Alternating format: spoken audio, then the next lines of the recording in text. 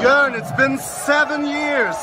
7 years? Since you won that title for the first time. Yeah. Please give me something about tonight. I'm a little emotional right now, Dan.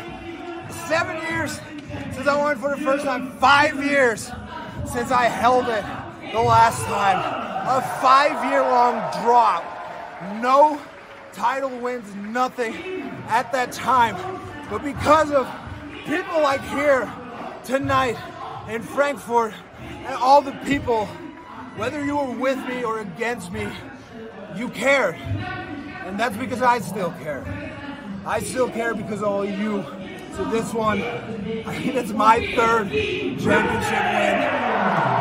And I owe it to all of you guys. You guys won it for me.